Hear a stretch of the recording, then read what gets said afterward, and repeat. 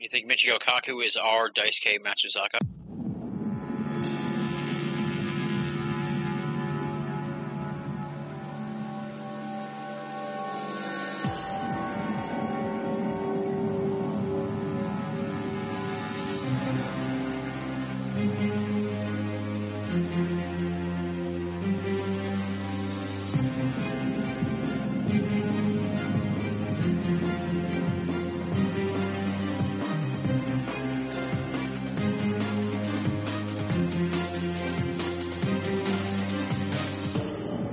And now, ladies and gentlemen, Binnall of America Audio, with your host, Tim Binnall. Hello there, my friends. This is Tim Binnall of BinnallofAmerica.com with another edition of Binnall of America Audio, Season 2. It is March 31st, 2007, and this week we have for you a very, very special edition of Binnall of America Audio. I think I say that every week, but this week it is very special. It is the Binnall of America Audio Baseball Special. And this is sort of a concept that I was tinkering with over the month of March and really sort of threw it all together here at the end of the month this past week. I recalled that we had discussed baseball and esoterica with some of our guests in the past. I knew that many of our guests on the program are baseball fans. We only really got to a fraction of them this week. And, of course, I am a big baseball fan, and I'm excited about the beginning of baseball season this coming week. So we wanted to wrap that all together. Esoterica, baseball, Binnall of America Audio. Put them together, see what comes out. Experimental esoteric radio. That's what you're going to hear this week on the program. And having listened to the interviews now, post-recording them, I think it's a pretty interesting mix. I think we really hit on a lot of interesting topics within esoterica, somehow via using baseball as the springboard. I'll be interested to hear what the audience thinks of this. If you're not a baseball fan, don't give up. Don't shut off the episode. Give it a shot. You know you want to hear Stanton Friedman talking about steroids. You know you want to hear Loren Coleman imploring Major League Baseball to do something about potential suicide clusters. Those two segments are just from previous Binnall of America Audio interviews. Those are the clips. We're throwing them in for fun. Then we've got 3 fresh interviews with former BoA audio guests. They're going to talk baseball and esoterica with us. First, Adam Gorightly. He was on the program last December. He's back to talk about Doc Ellis and his LSD-infused no-hitter from the 1970s. And Adam's going to talk about being a Giants fan and Barry Bonds and steroids, the Dodgers and MK Ultra. He's going to talk about that. It's a really wild mix of esoterica and baseball with Adam Gorightly, plus an update on what he's been up to. From there, Paul Kimball stops by. He's going to talk about his blog post from 2 years ago in the afterglow of the Red Sox championship, predicting that ufology would someday have their Red Sox moment. We're going to catch up with Paul now and find out 2 years later what he thinks of that post, what he was trying to say, and does he still stand by that? Is there still going to be a Red Sox moment for ufology? Then we're going to find out about why Paul likes old school baseball better than new school. He practically makes me cry at one point. It's hilarious. And we're going to find out what he's been up to since he was on the program last. Wrapping it all up, we reunite with Greg Bishop, one of the very first guests on Binnall of America Audio. He's back. We're going to cover a wide array of stuff. Greg's going to have a rebuttal to the Red Sox moment ufology discussion that Kimball and I had earlier.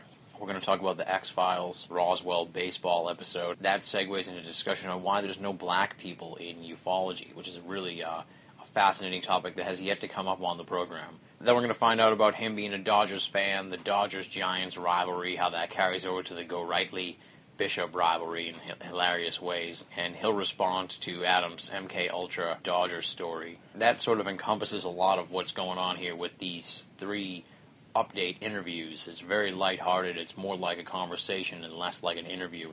For those of you who are unfamiliar with all of these guests, go to BinnallofAmerica.com. Go to the audio archives.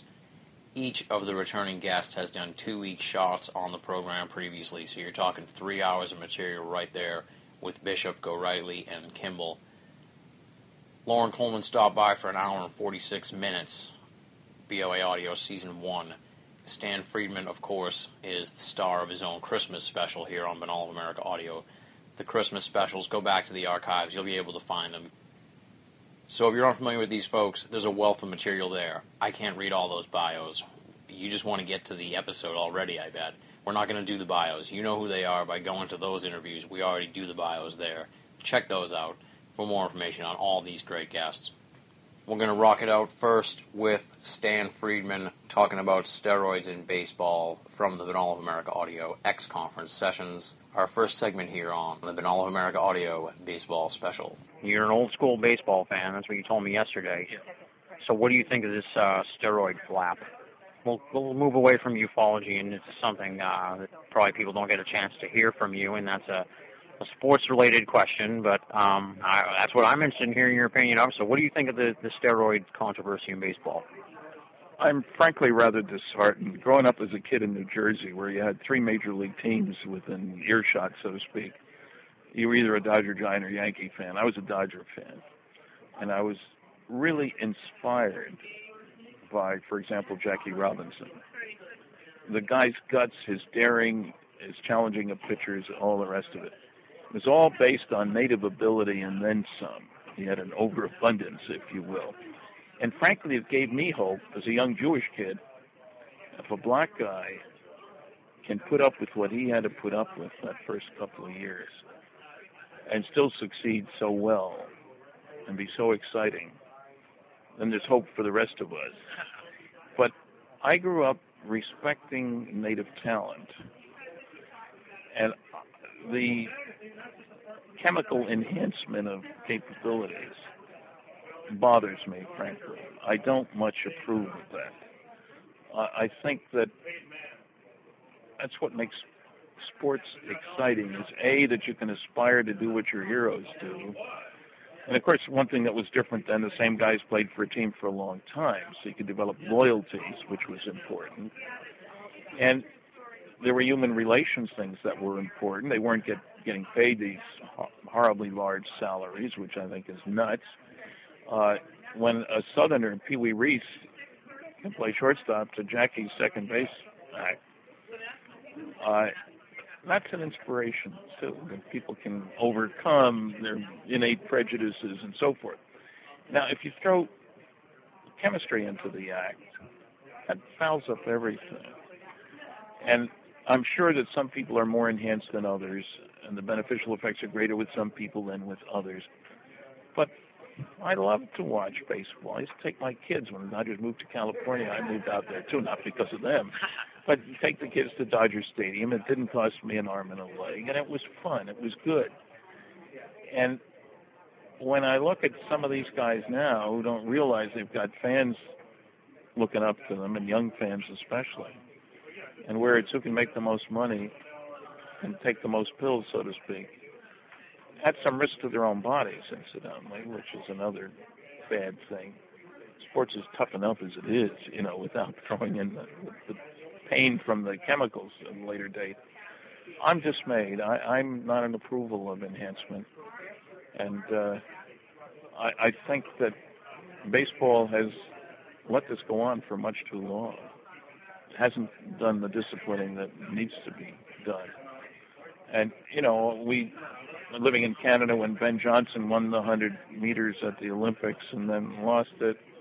It was a horrible disappointment to an awful lot of people. And, the guy worked awfully hard. He was a good runner. It's a shame he had to go that extra step to be the best. And so in ufology, we have people who talk much bigger than they should. It's like they've chemically enhanced their presentations, and I don't much approve of that either. So I'm fairly consistent. I like loyalty. I like talent. I like people who work their butts off to get where they are. And I suppose it's a throwback. I worked my way through college. I had scholarships, but I worked as a busboy in the Catskills 2 summers. I waited table. I was a union waiter in Chicago for 3 years at a good restaurant in the south side of Chicago. I earned my way, in other words. And I tend to look upon that as the way things should be. It's nice if you got a rich uncle. But, U.S. Aircraft once did a study of their engineers and found the higher the percentage of their college expenses they had made themselves, the more they were making now, which I thought was an interesting correlation. So you leave the chemicals to the chemists, as far as I'm concerned, and take them away from the athletes. There you go, folks. That was Stanton Friedman from our very first interview here on Binnall of America Audio, the X-Conference sessions at the X-Conference 2 in Washington, D.C., April of 2005. Of course, you can find out more information on Stan Friedman at his website, www.stantonfriedman.com, STANTONFRIEDMAN.com. We're going to move right into the next clip from Loren Coleman's appearance on Binnall of America Audio Season 1, discussing suicide clusters in Major League Baseball in the late 1980s. Loren Coleman was on top of this story way ahead of anybody else and was trying to get the word out back then. He tells us all about it in this clip from our interview last February. It's the next segment here on the Binnall of America Audio Baseball Special. When I decided it was 10 years ago, to retire from the university to really look at getting away from academia, I started consulting on the side in suicide prevention, and so that I could have at least some stable, even though my income literally is, zeroes out because of my expenses are about there too. Yeah. At least that was a way to pay the mortgage and pay the oil bill here in Maine. Yeah. And then cryptozoology was on the side. And now it's flipped around so that I'm almost seen full-time as cryptozoologist, but I still am in that field of suicide prevention, so that, for instance, during I think it was the second week of January of 2006, you could pick up a Sports Illustrated, and there was a huge story about football suicide clusters. And I'm interviewed in that, and across 4 or 6 pages, there's quotes from The Copycat Effect and my books on suicide. And nobody reading that would know that I'm also a cryptozoologist. So sometimes the twain doesn't meet, but I'm very open these days talking about, I think there's a lot of overlap. You have media flaps in both of them. Yeah. They affect sightings. It affects the way kids are going to react, either saying they saw a Bigfoot, or unfortunately for the more vulnerable teens and older people around us, it's in terms of killing themselves. So there's a lot of understanding about interviewing, about manipulation of the media that occurs, that I really have taken from both fields to put in Copycat Effect or into my other work about cryptozoology. Why don't you tell me a little bit about these football suicide clusters, because I've never really heard about this before until you really just mentioned it. Well, in my book, The Copycat Effect, I do a whole chapter on baseball player suicides. In the 1980s, I was the first person to study the suicides that were occurring in Major League Baseball. And I had studied it so much that by the spring of 1989, I wrote every Major League manager, CEO, general manager, and also the commissioner of baseball, and said that we need to wake up. Statistically, we're going to have some suicides in this year, in 1989, and we need to get some funding. You need to really take a look at the fact that you're not doing anything to prepare some of these baseball players.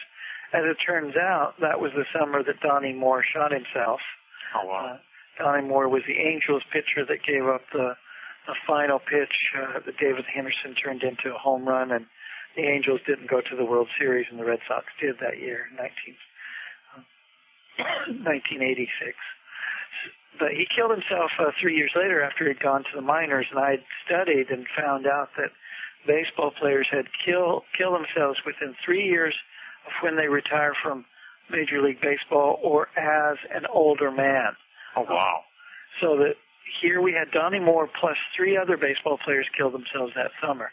Oh. So I was phenomenally right in my prediction. And baseball, I think it was the next year, got together the BAT program, which is assistance to retired baseball players to try to, if somebody falls on bad times or needs some therapy, they'll get their help. There you go, folks. That was Loren Coleman talking about suicide clusters in Major League Baseball. Of course, you can find out more information on Loren Coleman at his fantastic website, cryptomundo.com, CRYPTOMUNDO.com. Up next, segment number 3, the first of the fresh material. Adam Gorightly. We got a hold of him right before he was leaving town for a little vacation and got him to tell us about the Doc Ellis LSD-infused no-hitter, the Dodgers and MK Ultra, and life as a Giants fan. Here now is segment 3 with Adam Gorightly. We've brought back former BoA audio guest Adam Gorightly. We had him on last December, back December of 2005. It's been quite a while since we spoke to you. Welcome back to the show, of course. Hey, thanks, Tim. One of the stories I wanted to get to came up actually here when I was planning for the baseball special, and this was the story of Doc Ellis and his LSD-inspired, LSD-fueled, I guess, no-hitter that he pitched back in the 1970s or so. Could you share that story with the Binnall of America listeners? Yes, it was on June 12th, 1970, that Doc Ellis, who at that time pitched for the Pittsburgh Pirates, he was kind of chilling in L.A. that day, thought he had a day off, and so decided to trip with a lady friend of his, and they dropped some acid around noon that day.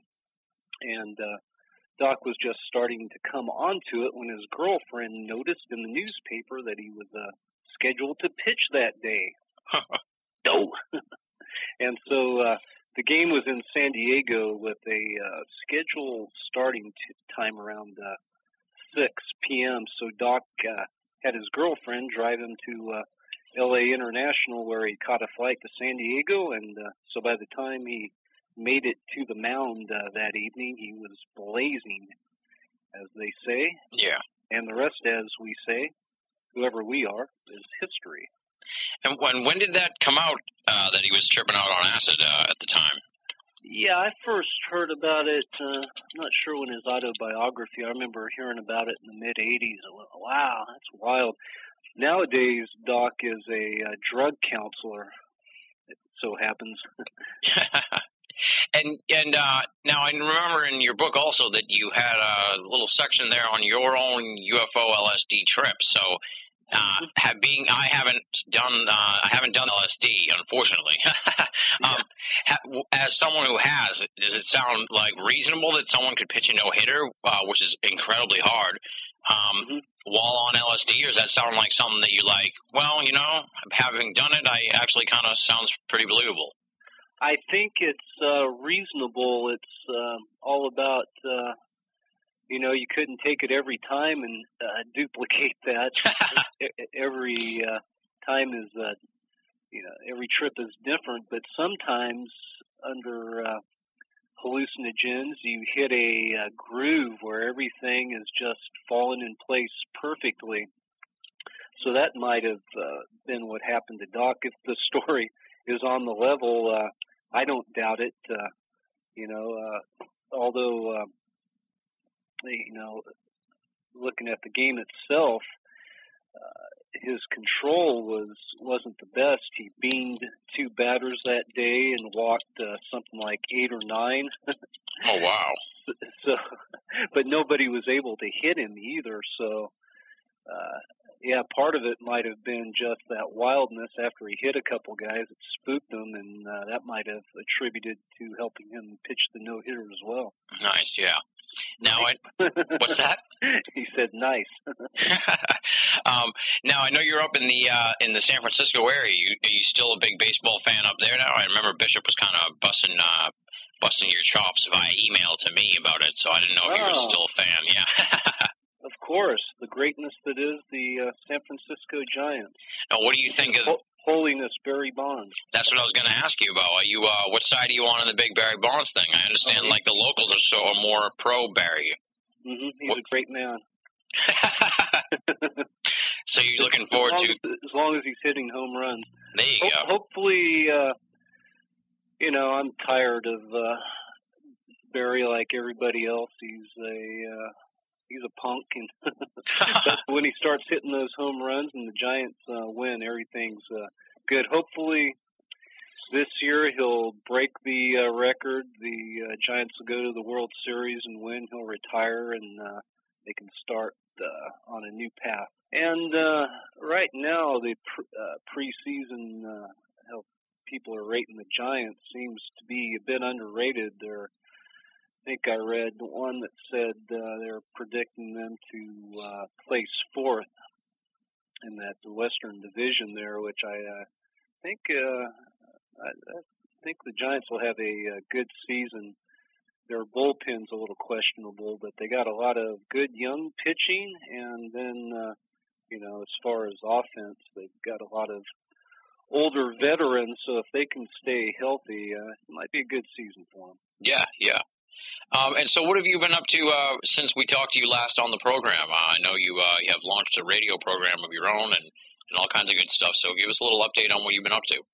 Yeah, the web radio show is Untamed Dimensions, which you can check out at www.blogtalkradio.com/Gorightly. And in fact, just last night on the show, I interviewed Greg Bishop about a number of things, one of them being the Tommy Lasorda LA Dodgers MK Ultra mind control conspiracy. Really? Yeah, of course. I'll have to ask him about that. Yeah, Greg was evasive about this whole issue, so I think on some level he's involved. Oh, no. How did this come up? Did you hear about it, or is this something that he's talked about? I uncovered this, and it's talked about in the book by Kathy O'Brien, the name that escapes me now. She's an alleged MK Ultra survivor, and she claims that Tommy Lasorda, as well as other people in professional sports, were involved in this MK Ultra shenanigans. This is in the mid-'80s and during the period when they won the World Series, and basically manipulating and mind controlling the players, and it was all tied in with gambling and rigging games and this type of thing. Oh, wow. Mm-hmm. Interesting. That's really strange. And, I pointed out to Greg, wearing an LA Dodgers cap is akin to, wearing a sign around your neck that says, "I like MK Ultra." Yeah, kind of like those Freemason bumper emblems. Exactly. So aside from Untamed Dimensions, what else you got going on? You got a blog thing going now too, don't you?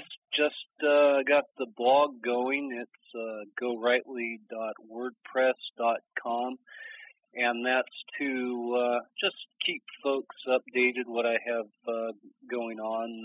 What upcoming episodes of Untamed Dimensions and other appearances I'll be making. I'm kind of hitting the UFO circuit here shortly. There's a number of events coming up. One I want to publicize is Retro UFO Part 2. Yeah. In Landers, California, again at the Integratron this year. In fact, I just interviewed some folks on Untamed Dimensions about this upcoming event, and it's basically partly a fundraiser for the Integratron. What's the Integratron? Back in the that area, Landers, California, where the Integratron and also Giant Rock is at, some of the very early UFO sightings and encounters occurred there, and a lot of people gathered back during the day. George Adamski, George Hunt Williamson, a number of folks, and in particular George Van Tassel. Mm-hmm. And out in the area, Giant Rock was a landing strip, and it became a real primitive airport at that time, the Giant Rock airstrip. And this guy Van Tassel moved out there. He'd worked for Hughes Aircraft, but he got fed up with the rat race, moved out there, and started having communications with the Space Brothers. In time, this led to these, what they called the Giant Rock spacecraft conventions. During the heyday of this event, they'd get anywhere, the numbers vary, but anywhere from 5,000 to 10,000 people. So these were huge events that went on through the 50s into the mid-70s when they finally ended, and all the major players of that day, as I mentioned, Adamski and all these other fellows came out there. And so Retro UFO, the event is, oh, you asked what the Integratron was.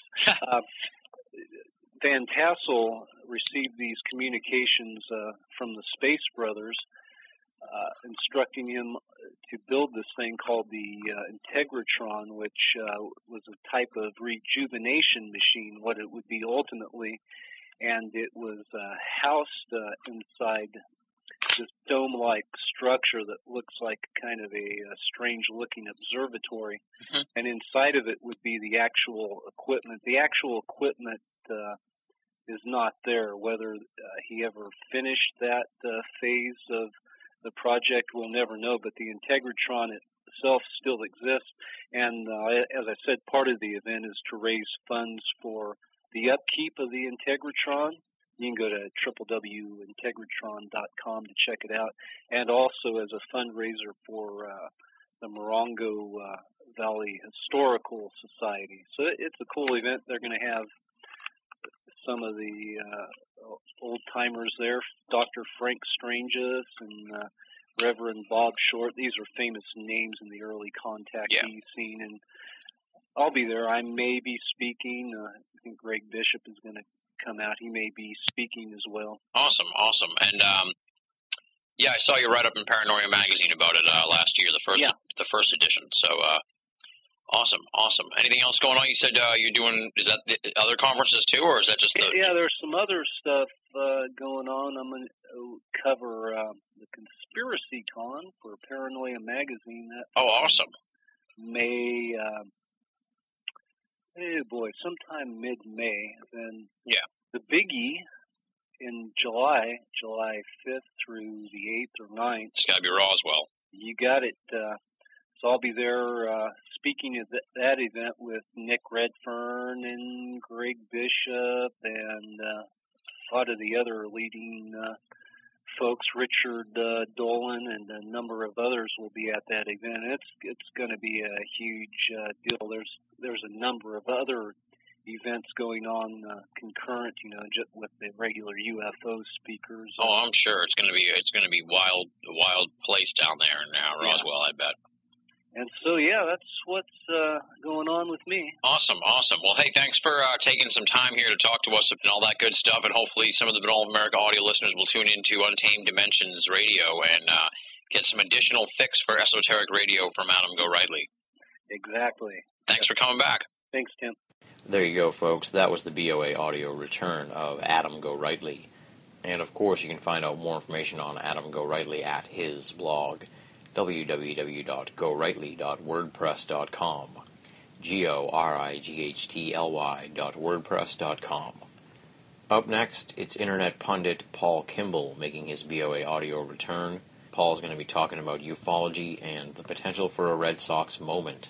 We're going to dig all into that, plus Paul's gripes with modern baseball, and, of course, tons and tons more. This is quite a lengthy update from the man behind the other side of truth. So let's just roll right into it. Paul Kimball making his BoA audio return on the Binnall of America Audio Baseball Special. Continuing onward here, folks, with our Binnall of America Audio Baseball Special, I want to welcome back to the program Paul Kimball of the infamous blog The Other Side of Truth, redstarfilms.blogspot.com.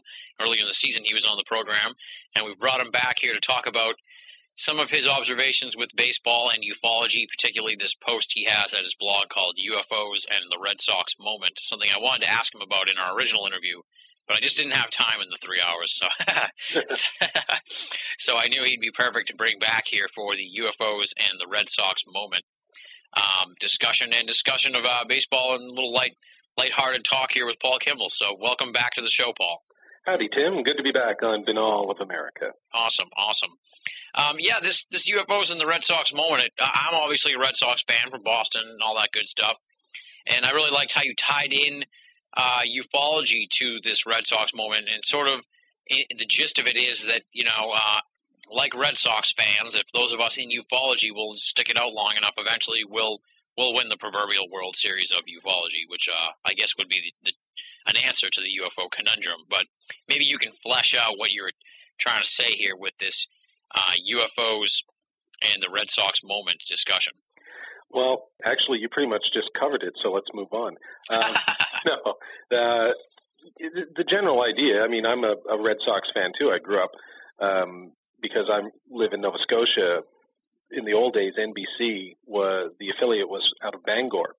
So we got WLBZ TV from Bangor, and, of course, they broadcast, I think it was Nissan Bread or something, whatever, the Red Sox games. So instead of growing up watching the Montreal Expos or the Toronto Blue Jays, as you would think for a Canadian, I grew up watching the Boston Red Sox, as most Maritimers did here in Canada.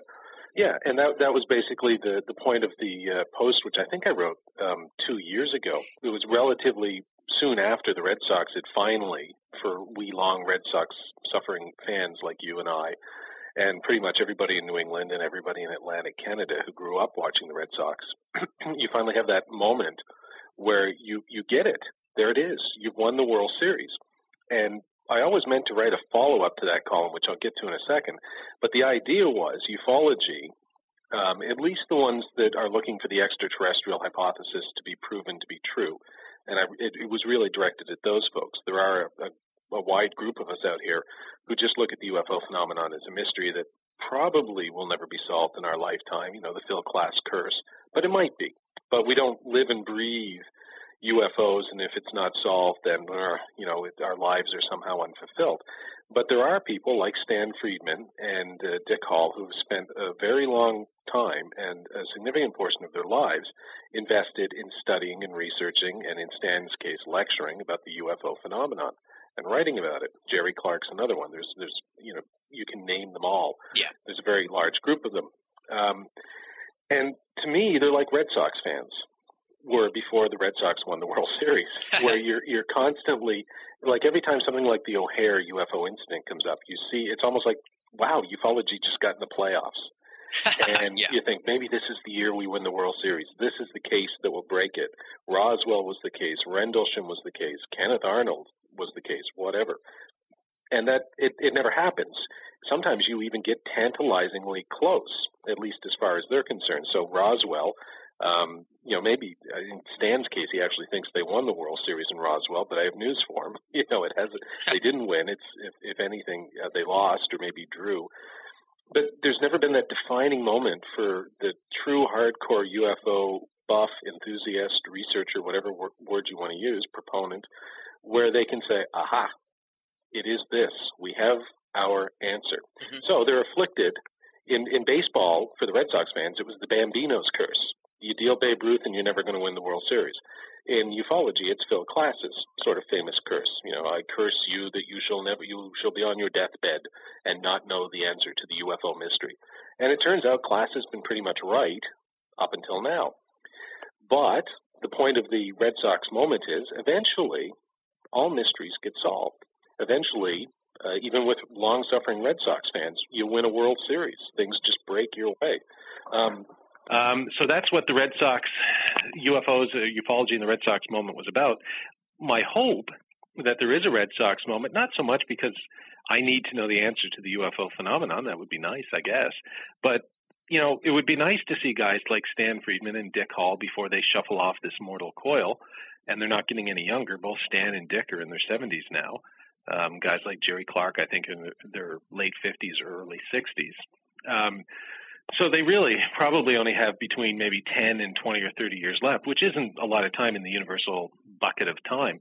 It'd be nice to see them maybe get some answers. If not the answer to what the UFO phenomenon is, then at least maybe something from the government, Stephen Greer's disclosure kind of thing, or something that indicates that they've been on the right track.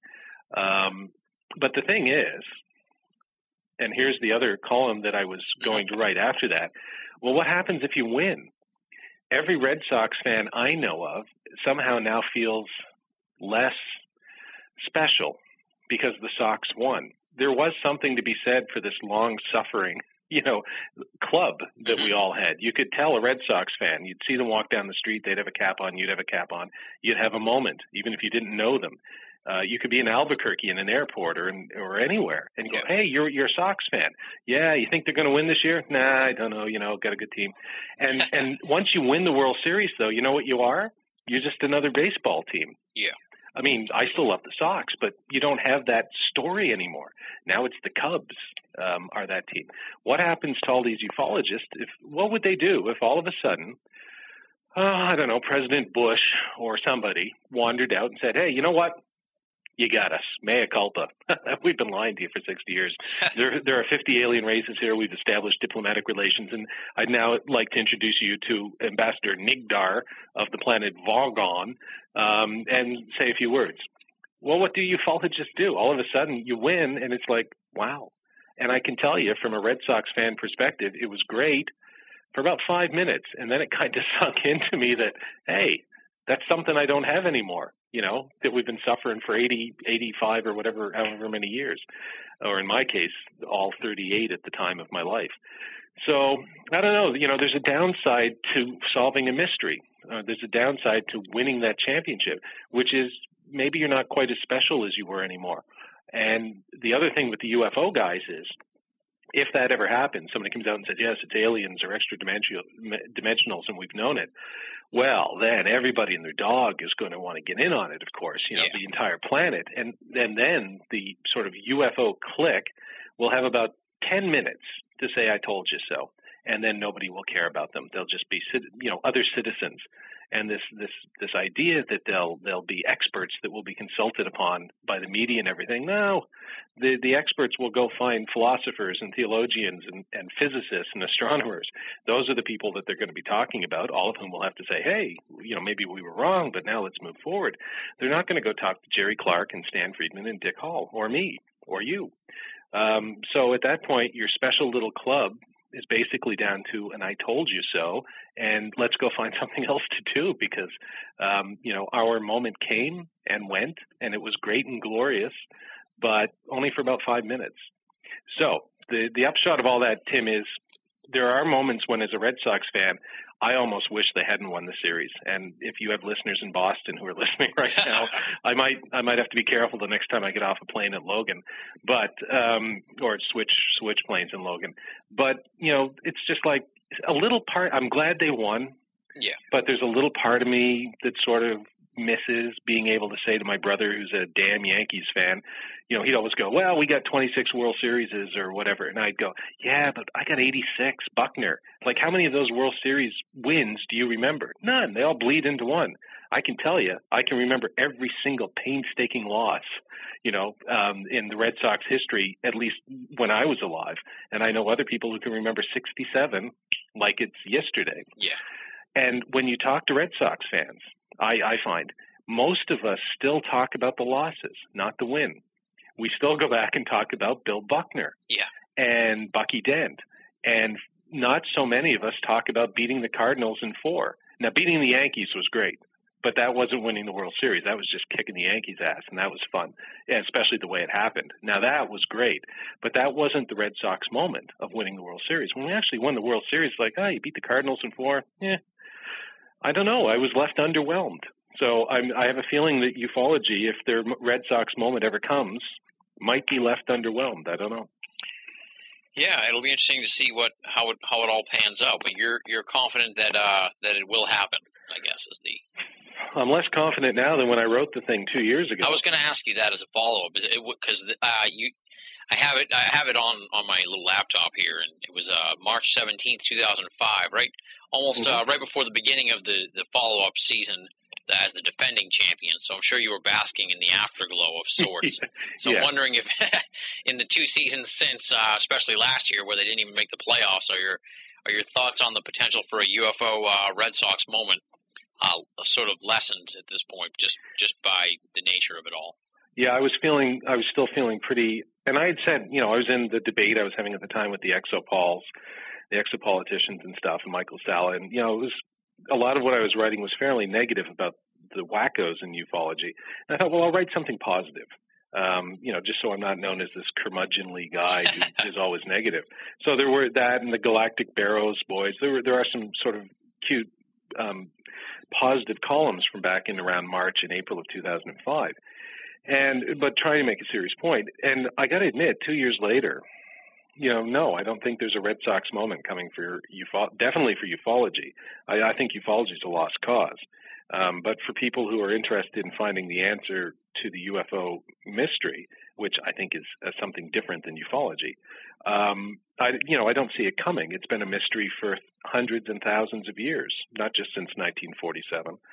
So, is it all of a sudden going to solve itself tomorrow, or are we going to solve it? I don't see that happening. Certainly not the current group of investigators and researchers that are out there.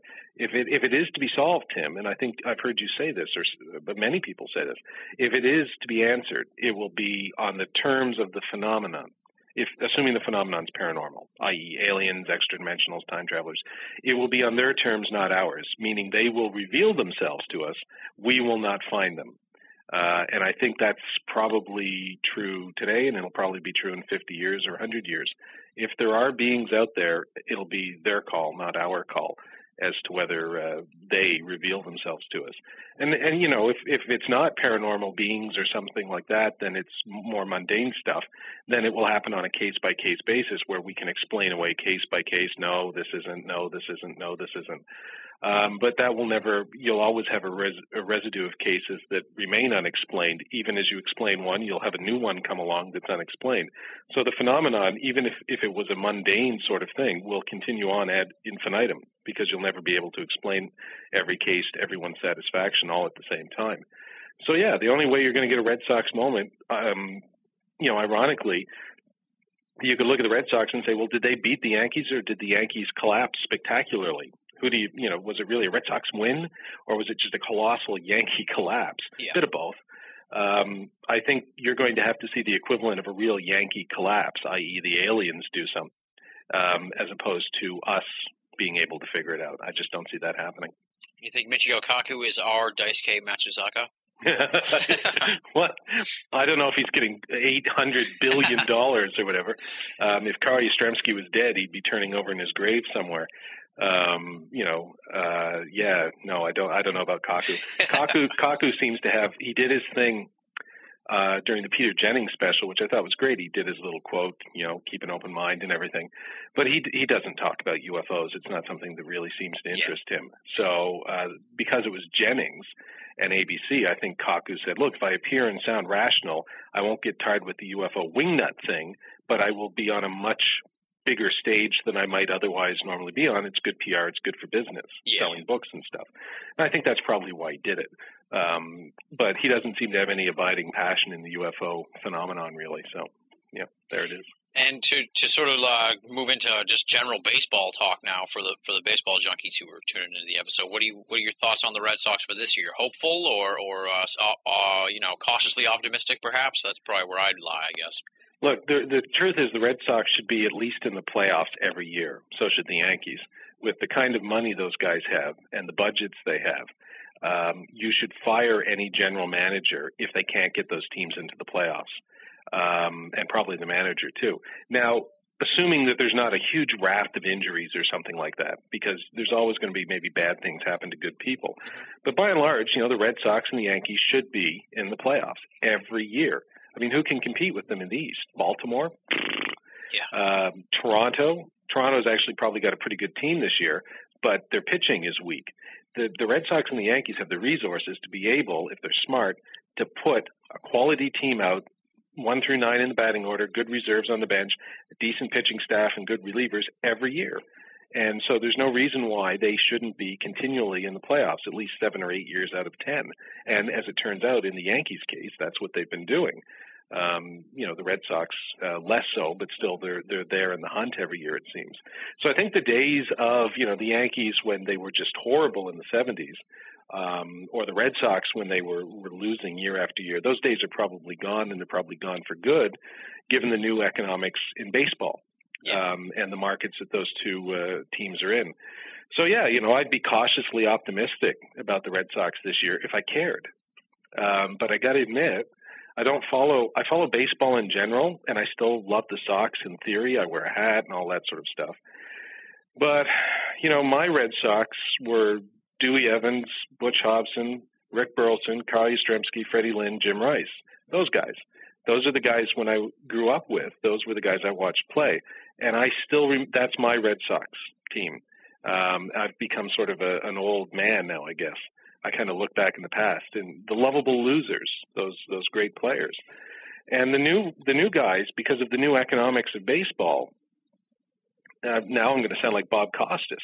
So the new economics of baseball and the interleague play, first of all, I think interleague play has been bad because it's taken some of the sort of American League, National League rivalry out of it that you'd only see them meet in the World Series. So frankly, to me, the World Series kind of comes across as just a 7-game set between teams that have probably already played. And, you know, you just don't have the team loyalty anymore. You don't find a guy like Cal Yastrzemski or Carl Ripken. Cal Ripken Jr. or Carl Yastrzemski for the Red Sox, or for the most part, Dwight Evans, who played almost all his career before he played a season or two in Baltimore. These kind of guys staying with the team for their entire career, where you could develop that sense of fan loyalty. Jim Rice is another good example. Instead, you see guys who hired guns like Alex Rodriguez who fire into New York for 7 years or whatever on a $200 billion contract. I mean, what's the love, really? Yeah.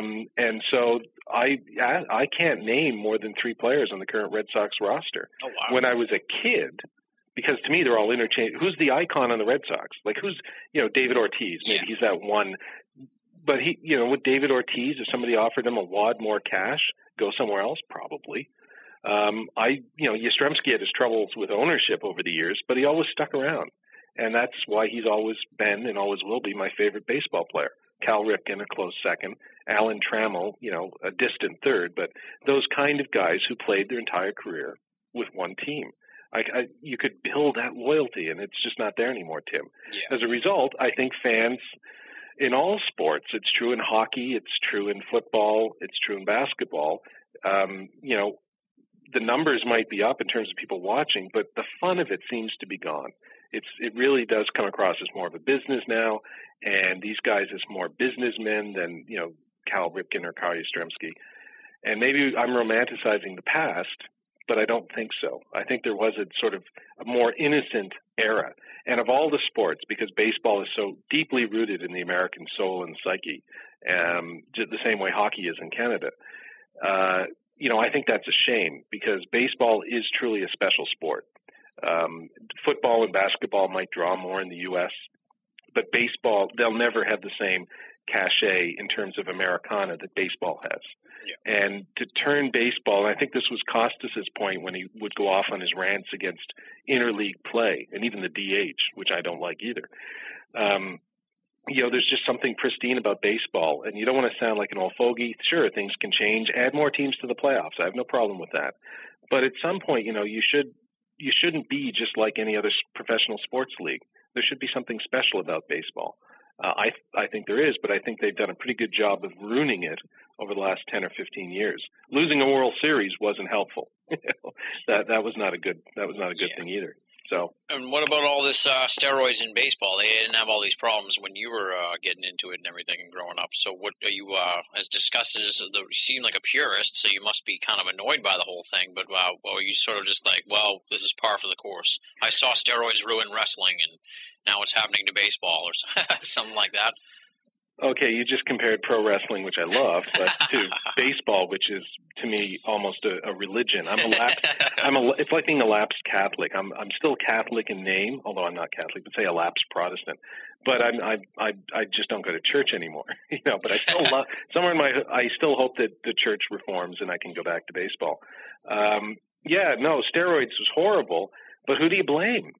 Here's who you blame, not necessarily in this order. You blame the owners, because they were complicit in it. So to hear any owner stand up and say, we didn't know what was going on, you know, lies. You're lying. You knew exactly what was happening. You encouraged it. Do you blame the players? Yes.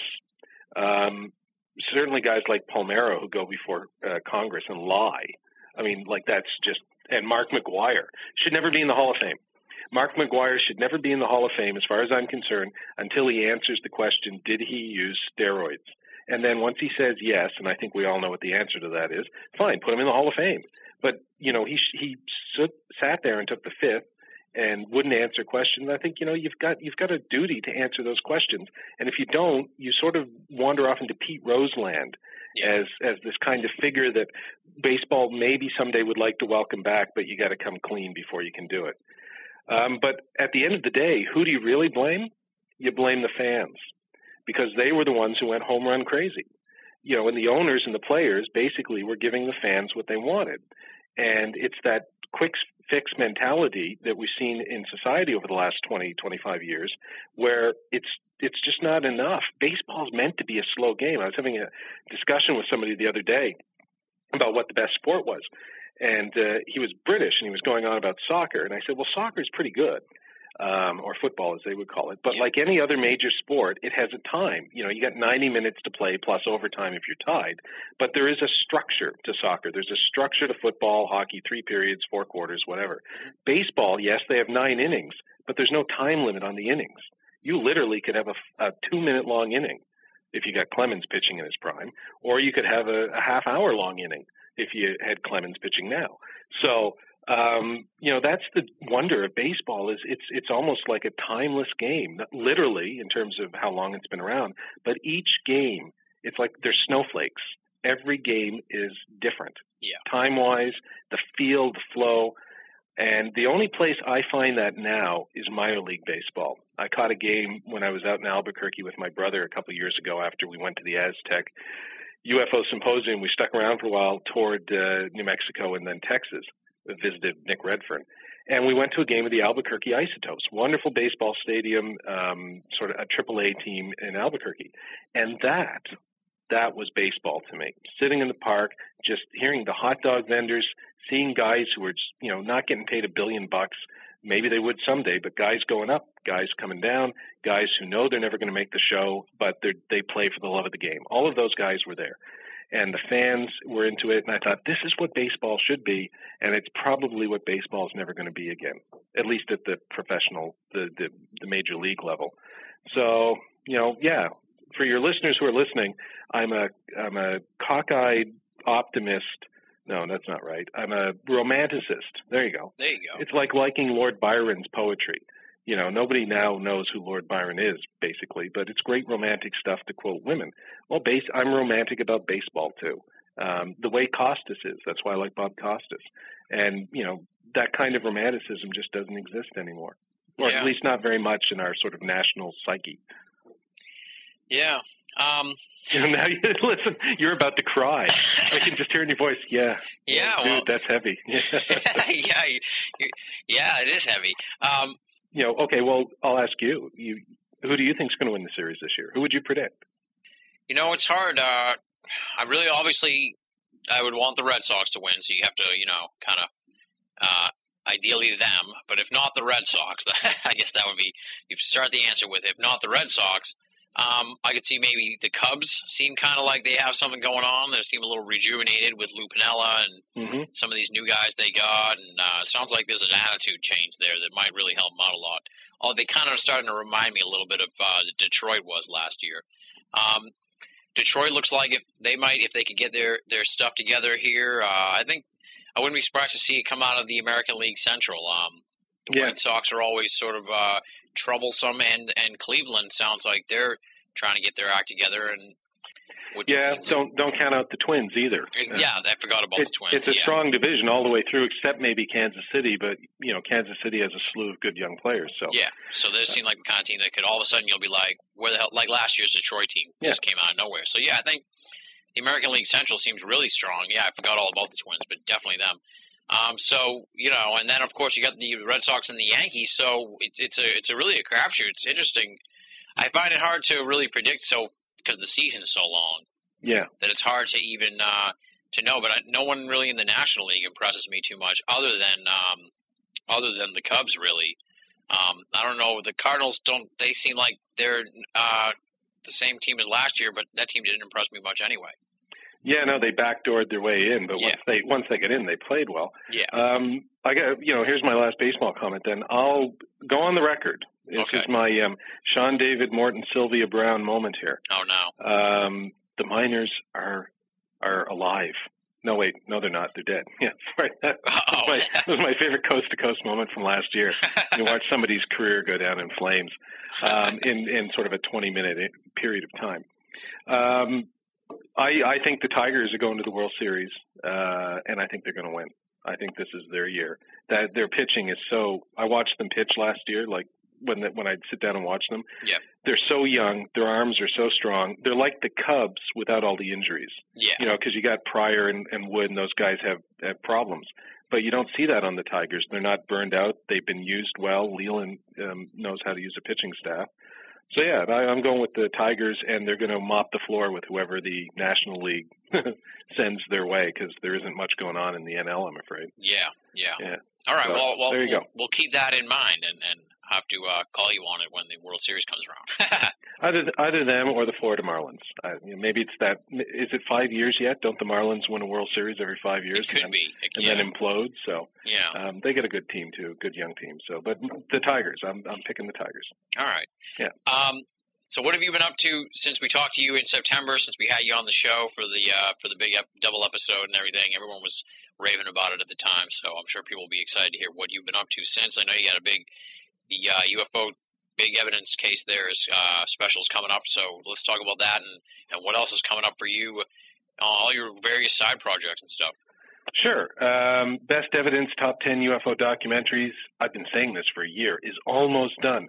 But we are literally in the studio later tonight with Chris McBride and our recording guys doing voiceover work. The picture lock is almost done. So the film is set for broadcast in Canada on May 10th, 2007 on Space, the Imagination Station. It will then air on Television New Zealand because we've already sold it there.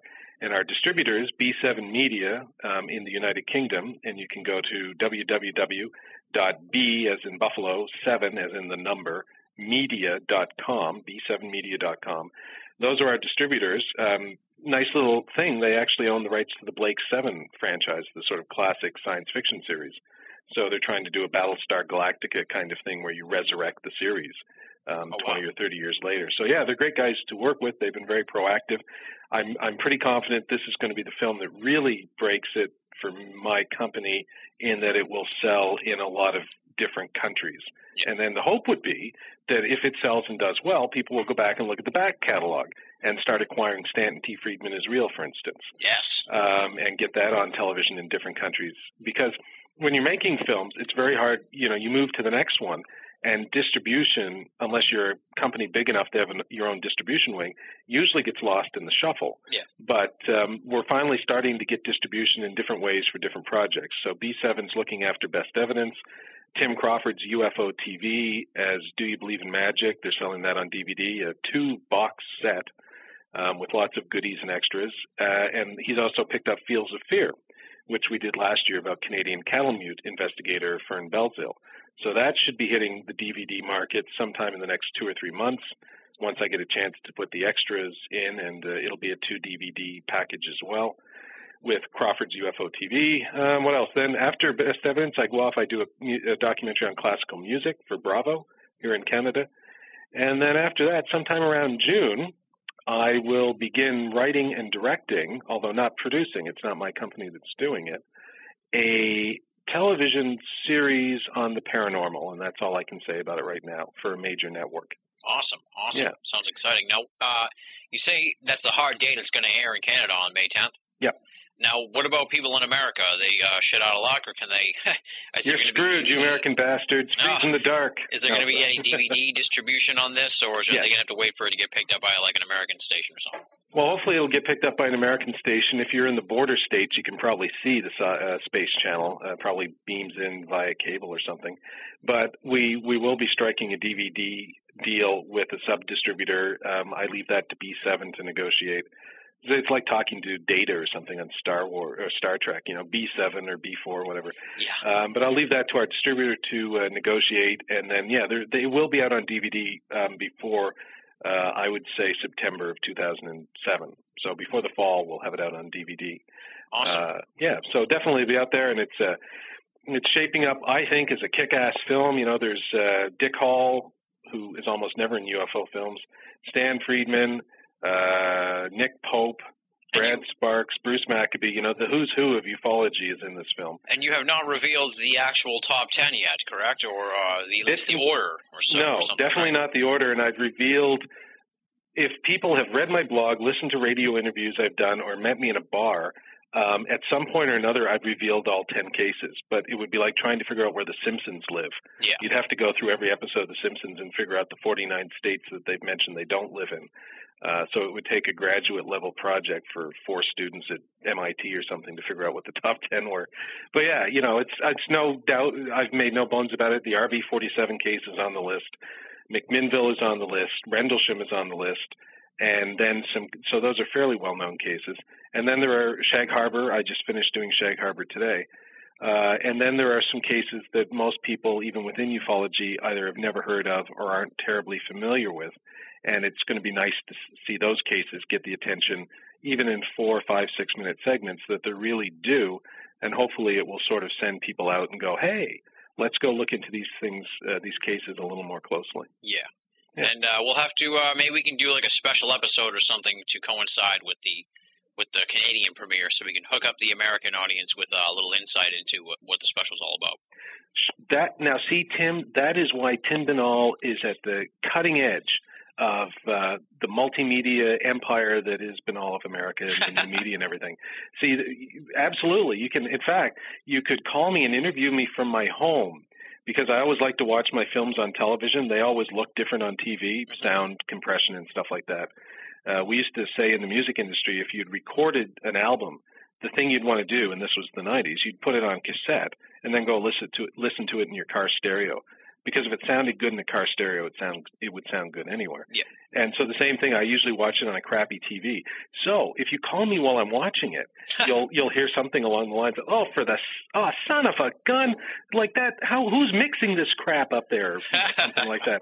They cut it. They cut case number 4. Oh, no. Whatever. No, they won't do stuff like that. But I usually wind up yelling at the TV. So maybe that'd be great. I'd love to do it and go down all 10 cases for your American listeners in particular, and maybe sort of talk about this. And I can send you clips. I'll send you audio clips. Definitely, yeah. From some of the interviews that we're using in the film. And find out the process by which you determined this top 10.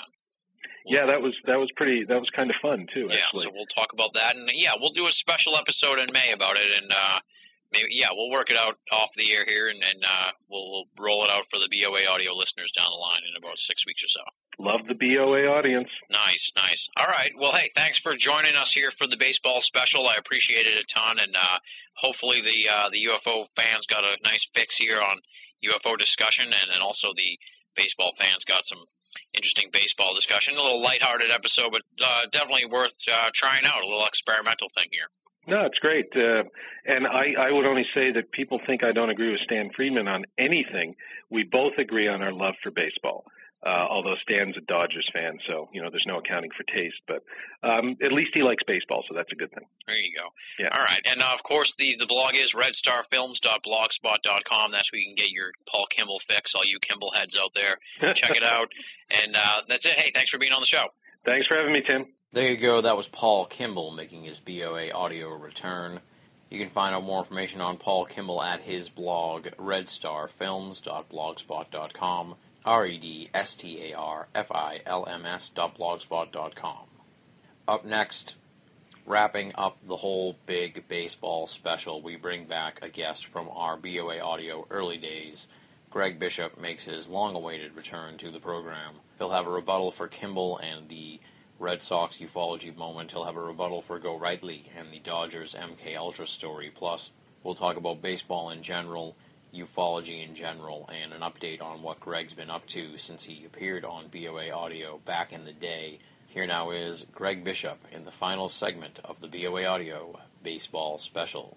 Ladies and gentlemen, we're continuing onward here with the baseball special, and our guest now is a former BoA Audio guest. He was on the show really right at the very beginning of Binnall of America Audio, and I'll always appreciate him for that. And maybe I should put him over here on this one instead of when I'm on his show this weekend, because not to make him uncomfortable. But he's Greg Bishop. He's the author of Project Beta. He's one of the members of the great blog UFO Mystic, and he's here to talk about baseball with us, and he's a big Dodgers fan, so we're going to discuss baseball and esoterica and how they tie in a little bit. And welcome back to the show, Greg. Thanks, Tim. You had me on at the very beginning, huh? Because I was the only one that said yes there. Now anybody will come on your show. That's almost a close approximation to how it worked, I think. Well, glad I could help. To pull the curtain back a little bit, what happened is that I had written something about you on the website and then about your appearance on Coast to Coast. Oh, that's right. And I answered. I said, somebody listened and they actually cared. Yeah, and then I said, we're starting up a show of our own. You should come on. And then you were like, sure. And next thing you know, you were like our 5th guest ever. So I appreciate that. And who was the first one? Jim Mars. Oh, okay. He's a cool guy. I got to watch him sing, what was it? We went to the karaoke bar at Laughlin, and he sang Great Balls of Fire. Oh, wow, nice. You'll never guess the thing I picked. I'd never sang karaoke before, but I did that night. I can't even imagine. What would you have picked? My Way or something? No, Ziggy Stardust. Everybody was singing Elvis and Tim McGraw and stuff. I was like, screw it, I'm going to sing BoA. There you go. Do something that's not overdone at the karaoke hall. Uh-huh. Now, as I was saying before we started here, we had Greg Bishop on. You were Greg Bishop. We had Paul Kimball on earlier. I talked to him, and he was giving me his point of view on the ufology Red Sox moment. And then when you and I were talking about doing this, you had taken a different stance on that. So maybe we should do like a counterpoint on the Red Sox ufology discussion to kick off the baseball talk. Yeah, well, Paul wrote a piece, which you just reminded me of, about the ufology and the Red Sox moment. And basically it was fans of the Red Sox waited, and they got rid of the Bambino curse from throwing the piano in the lake or whatever it was. And he said that if ufology works hard enough and waits long enough or whatever, they'll have that defining, crowning moment when everything's wonderful and everybody that's been struggling along for so long gets their just reward or whatever. And I was inclined to disagree with that because the main reason is because people have to change the way they think about things and our model of the world before that answer comes to us, I think. And so you think just that, like we were saying, since things don't just start over for ufology, that all the baggage and everything is still going to be there. It's not like if your pitcher's awful one year, he may have a turnaround year the next year. It's not like that. A bad researcher isn't just going to stop doing shitty things. Yeah, exactly. What I said a little earlier was that it's like, somebody doesn't erase the blackboard and start clean every spring. The blackboard still has, dust on it, things written on it before, kids writing fart on there and all that. It's going to stay there forever. And the way it's going, that blackboard's going to be full of junk with nothing to show for it, as far as I can see, until, like I said, there's some kind of big change in consciousness or the way science is done and performed before we can get our minds and our philosophies and a handle on what the UFO thing is. Because as soon as you say it's one thing, there's about 5,000. But what about this? Yeah. And if everybody thinks it's like, well, we'll find out that it's aliens coming from another planet and that they've been here for a while and the government knows about it, and I don't think it's far more complicated than that. Yeah. And to come to some, I think the defining moment, there'll be a lot of defining moments, and some of them have already happened. Like when John Keel and Jacques Vallée started saying, "Hey, wait a second, there's no evidence really that these things come from other planets and are piloted by extraterrestrials, really." Yeah. Let's look at that. And those books and those ideas were defining moments, and nobody really chose to pay too much attention to it. And they still don't, which kind of perplexes me. I think more people are paying attention to it than they did, because people born after like 1960, 70, 80 or whatever are more open to those ideas, I think, and that's a good thing. Yeah, there seems to be a sea change going on as far as researchers being open to like all different areas of research. Yeah, they're in a minority right now, but they've actually got a voice now. And then media's changing so rapidly. Like you said a few weeks ago when I talked to you, and like Paul said when I talked to him on Sunday, the people that espouse the ETH, the extraterrestrial hypothesis, a lot of them very, very knowledgeable, really smart, but they don't want to get on the internet and go on podcasts and do blogs and all that, and I don't understand that. Well, I guess I do, because people get old and set in their ways, and they say, a bunch of stupid computer crap, I don't want to worry about it. But they're getting left in the dirt because of this, and nobody's going to listen to them. Yeah. Which is unfortunate. Yeah, that's for sure. It'll be interesting to see where ufology goes as this generational shift sort of changes over time, what happens with this extraterrestrial thing.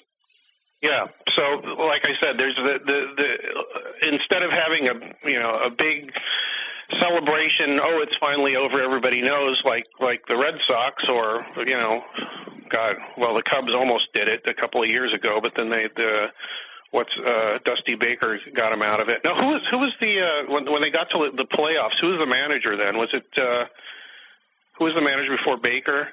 I don't know. All I remember is that guy Bartman who caught the ball, and it was like to run him out of town. Yeah, well, that's a defining Cubs moment. Yeah, I'll say. And just in the way the Cubs always are, which is let's do something exactly the wrong way and screw ourselves up. I've got a friend that's a Cubs fan, so I'm using his words, not mine. I'm trying to think of a good analogy in ufology for some idiot catching the ball and screwing everything up. I don't know. I guess it would be people like Sean Morton or who's that guy, Jonathan Reed, the guy with the captured the alien and killed it and took a bunch of pictures, and people found out that he was just a big liar and had been doing it all his life. Yeah. So as things seem to be going well, and they're making it to the playoffs of ufology, if you will. We use this analogy actually, and when I was talking to Kimball too. Then there's the Sean David Mordens are the Bartmans of this situation, who just caused the complete turnaround of the game by interfering, if you will. Yeah, and Paul seems to be kind of upset about people that make ufology look bad. But the thing is, ufology itself makes itself look bad, because it's there's no direction in it. They keep hammering at the same thing. I mean, they keep banging their head on the wall, not realizing if they stop banging their head on the wall, it won't hurt anymore. With this extraterrestrial hypothesis, because it's gotten us nowhere. So that's another thing that I talked about with Paul. He was talking about atheists and agnostics and believers, like religious fanatics, and the idea. I mean, he was saying, well, they're arguing that there is a God, and the other side arguing that there isn't a God. And after he finished his spiel, I said, well, maybe they're arguing around the wrong premise. So I think that's what ufology is doing, has been doing for 50 or 60 years, especially in the last few years, at least since the mid-60s and early 70s, when other ideas were put out there, and they continue to argue around the same. It's aliens from another planet. No, there's no such thing. They can't get here. On the other side, it's like round and round and round and round, and it's never going to end. Now, why do you think just to stick with the UFO discussion here for a minute before I ask you about the another baseball thing, but why do you think you said in the late 60s or whatever, early 70s, things were okay till then? Why do you think all of a sudden it just became ETH all or nothing, for lack of a better expression? Why do you think everybody sort of threw all their eggs into the ETH basket back then and still do now? Well, I think it's because it seemed like the most logical thing. Yeah. It still seems like a very logical argument. And it is, but what I'm saying is it's not the only argument. It's not the only way to look at it. There's so many other ways to look at it. Interdimensional things, or time travelers, or cryptoterrestrials. Cryptoterrestrials. Yeah, I can't wait for Mac Tony's book to come out, which is it's basically another evolutionary step past, from what I can tell, past stuff that John Keel wrote in the 60s and 70s. Yeah. Yeah, but all these ideas, I think people are comfortable with that idea, And a lot of people who are into UFOs, I think, have this us and them kind of thing where, we know this is going on and you don't, and, when you find out someday, you'll know we're right. So there's some ego in there, too, but the UFO subject doesn't care about people's egos. Exactly. Doesn't care about their arguments. It continues on its merry way, doing a myriad of things that are 90% of them are ignored. And then one of the things here I want to ask you about was this old article you wrote, E.T. Play Ball, I think. Is that the title of it? Let me see here. I have it. Yeah. About the X-Files episode that tied Roswell in with baseball. Just talk a little bit about that, and then I had actually sort of segued really well into a question that I've been raring to ask a guest for a while, and it's perfect for this. So tell me about that article first. Okay, it was a while back. I just looked at it again, and I thought, did I write that? God, that's so bad. But the idea I like. The idea was let's put two subjects together, baseball and UFOs, and see what I come up with. Robert Anton Wilson idea. Take two things that don't seem very, very well connected and discuss them in relationship to each other.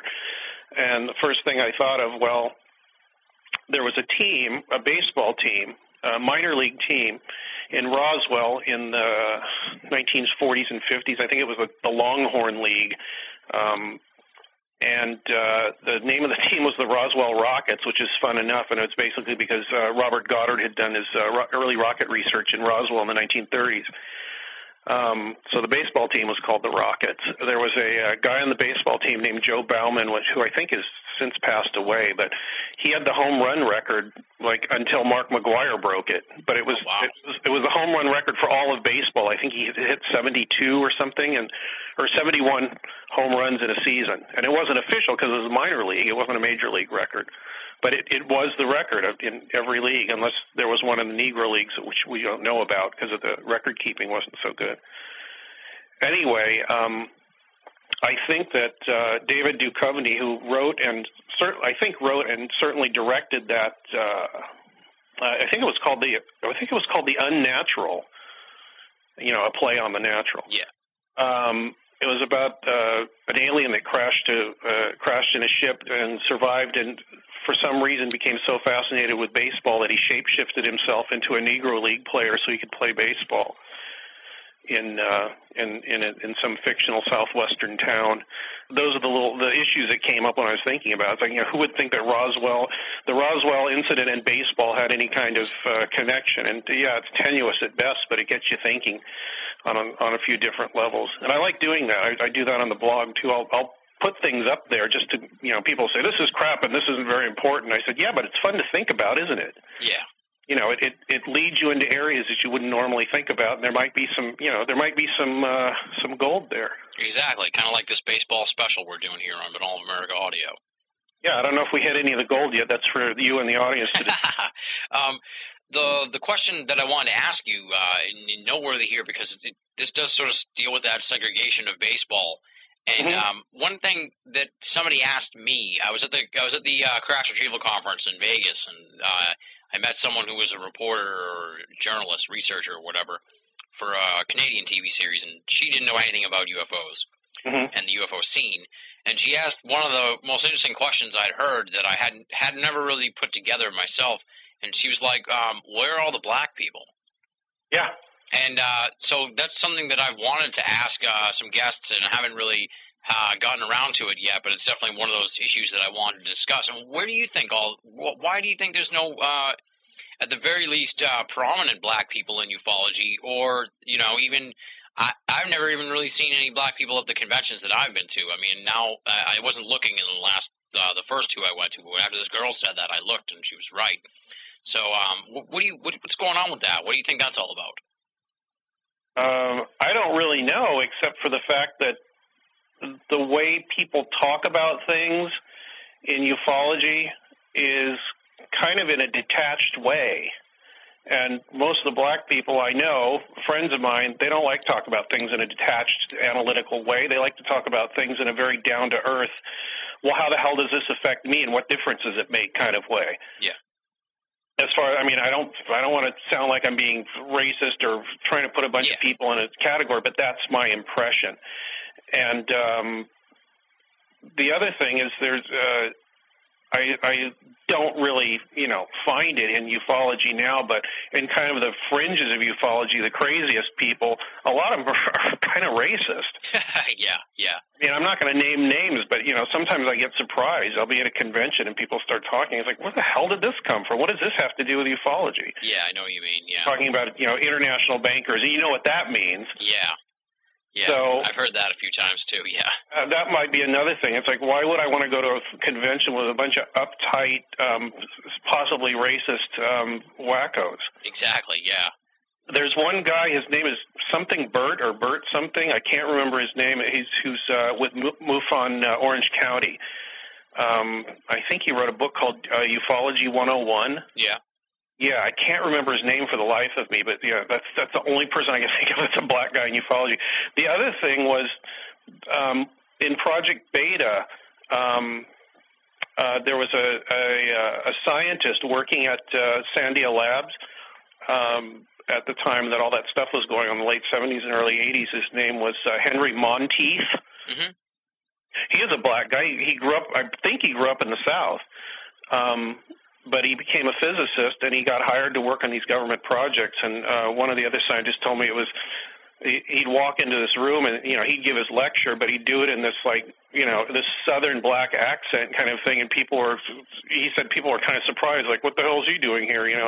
How did he get to this point? Obviously the guy's intelligent. It was kind of this cognitive dissonance to them, who kind of people had grown up, I guess, in kind of a sheltered environment, that this guy would be there. But, he was there doing the research and doing, holding up his end on his research. But the funny thing was, he got very interested in the UFO subject and tried to look at it from the information he had available to him working at Kirtland Air Force Base.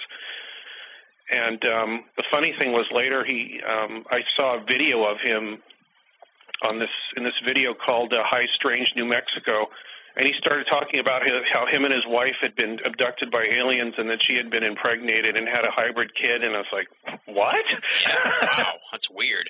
What's this guy doing? And then, I thought he had died. And then I find out that his first wife, she was black and from the South too. She had died.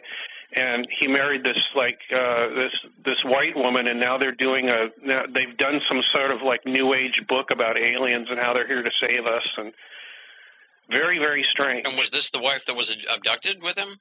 No, this is a different woman. Oh, okay. I thought they were trying to do like a Betty and Barney Hill for the new millennium or something.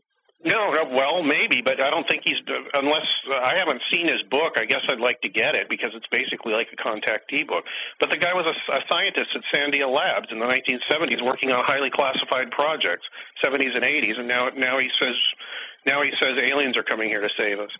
Weird.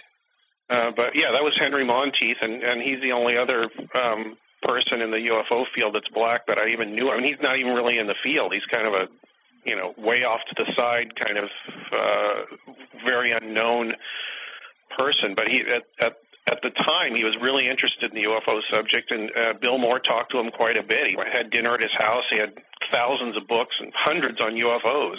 Huh. He said he went into his library, which filled up a couple of rooms, and there were all these books on UFOs and physics and mathematics, and they're all in plastic bags. Weird. Yeah. Wow, what a strange story. Yeah, but it's just, I don't know. I don't think it's something that the black community has, not really the Hispanic community in this country or any other ethnicity besides white people are interested in. And you asked that question in the first place, and I attempted an answer, but I don't really know why those people aren't interested. It's a strange thing. It might be a good subject for a doctoral dissertation or something. Yeah, it's more of a sociology-based question, I think, than anything. It has nothing really to do with what's in the sky. Yeah. You know what? One time I was interviewing Richard Boylan for Excluded Middle. Regardless of what you think of him, I did give him a hard time because he was kind of being arrogant with me. At least I thought he was. arrogant, and I mean that. I'd say, how do you know this, and how can you be sure? And his answer was, I'm a doctor and I know more than you. Oh, geez. But one question I asked him was, how come we don't hear about abductions in poor communities, in the black community, and in housing projects and all this other stuff? Yeah. Why don't we hear about this kind of stuff? He goes, because people in those communities don't really want to talk about it. They figure they have it bad enough without having to come out and tell people they're being abducted by aliens. He goes, but it does happen in those communities. I know that for a fact. So. Yeah. Huh. Now, to jump back into the baseball discussion here, I'm sure the UFO people are going to be like, "Oh man, what the hell is this guy doing?" But we'll jump into the baseball stuff. And you're a big Dodger fan. We had Gorightly on, and he was talking about you being the big Dodger fan. So I don't know. Talk about your fandom here of the Dodgers, and are you still following them as much as you were when the last time we had you on? Because I remember last time we had you on, you had to go to the game. So. Yeah, well, I had season tickets, and then I got laid off of my job, and I couldn't afford them anymore. So I'm still following them, but I only bought like 20 games this season. But last season I went to about, I don't know, probably 20 or 30 games. Oh, wow. I sold the rest of them. I even went. I was there the night of the 4 homers. Oh, cool. And I don't think I'm ever going to see anything like that ever. And that's the last baseball game I went to on my season ticket. So I was kind of bittersweet. Yeah. They were down 3 runs, I think. Trevor Hoffman was pitching. The closer for San Diego, one of the best closers in the history of baseball. And on like something like 3 pitches, 2 home runs go out of the park. So they catch up, and people are going nuts. And then the Padres come at the next inning. They get a run in, and I'm thinking, okay, that's it. This could have been so perfect. And then in the bottom of the 9th, I can't remember who it was, Furcal or somebody. Rafael Furcal gets on base, and then Garcia Parra comes up and hits a home run, and they win it. Most amazing game I've ever seen. Apart from watching Jose Lima pitch a no-hitter in the playoffs a couple of years ago with the Dodgers and I think it was the Cardinals, but it was the only game they won. So they dropped out of the playoffs right away, which seems to be par for the course in the last few years. Are you looking forward to the season for the Dodgers, or do you think they've improved much, or they not have improved enough, or what do you think? I know they lost J.D. Drew here to Boston. Yeah, they did. I think they have improved, and they've improved in the most important place, which is in the pitching. Yeah. They still have Penny, and he's going to be good. I think he's going to be as good or better, even though he kind of tanked after the All-Star break. I don't know why. He went to the All-Star break, and he was throwing 100-mile-an-hour fastballs in the first inning. Oh, wow. He mowed him down. I think it was a 1-2-3 inning. And in the second inning, he did the same thing, and then I can't remember who the next National League pitcher was, but Penny just mowed people down. I don't know where he pulled that 100-mile-an-hour, just one after the other, 100, 101, 102, 99. I was like, whoa, wow. What's he doing? But he knew he was only going to be in for an inning or two, so he was just giving it everything. Yeah. And, it's a lot bigger stage than just the Dodger game. Yeah. And now, my friend thinks the Dodgers don't do well because the attitude in the city of LA is sort of laid back, and especially, I guess the big joke with the Dodger games is that the people get there late and leave early or something because of the traffic. I don't. I figure you don't. You're a real fan. But is that sort of the attitude there, or is that just the? That is by and large. If they're behind by a couple of runs in the 8th, people start pouring out of the stadium. Oh man! And they did that on that 4-homer night, and they're a bunch of idiots because they missed it. Yeah, I'll say. And you know what? I think that there was a study done about home field advantage. I think the Society of American Baseball Research did this study on home field advantage, and there isn't any. Oh, really? It makes a difference, as I remember. It makes a difference in the postseason by a little bit, but in the regular season, it didn't. The numbers didn't support it. Huh. That's interesting. And I'm not saying that's an excuse for LA or anything like that, but the people that are there, apparently don't influence it as much as popular. No, not really. But if things are really heated up, it's the postseason and all that. It's the place is there's never less than about probably 40,000, 40,000 people there. Sometimes, like if the Blue Jays come into town, there's 20,000. But When the Cardinals are there, it's sold out. When San Francisco's there, it's sold out. Now San Diego, actually, because, I would have never thought a couple of years ago San Diego would be up here and would cause any interest. But at the end of last season, they were both, they were practically tied for the first place and then the wild card, and then the Dodgers edged them out of the wild card. By that 4-homer game, I think they were behind half a game before that game, and then they were in first place, and then they ended up being wild card, going to the playoffs, division series, and of course losing in 4 games. But doing stupid things like having 2 people cross the plate at practically the same time while Paul Lo Duca. You know what's funny? You're watching the Mets play the Dodgers in the playoffs, and the ball is hit to who's the right fielder for the Mets last year? I can't remember, but he was a former Dodger. He threw it into Jose Valentin, former Dodger. He relayed it to Paul Lo Duca, former Dodger. And there's 2 guys crossing the plate at the same time, and Lo Duca tags, I think, Kent, and then Drew comes through, and he's like, "Who's this guy?" He tags him too. So it was just this perfect divine screw up where the former Dodgers kept the present Dodgers out of the playoffs. It was a very depressing moment. Now, what about the big steroids in baseball controversy? It sounded like when we were setting this up that you had a pretty passionate opinion about it. What you disgusted about the whole scene here now with this? I'm not disgusted about it.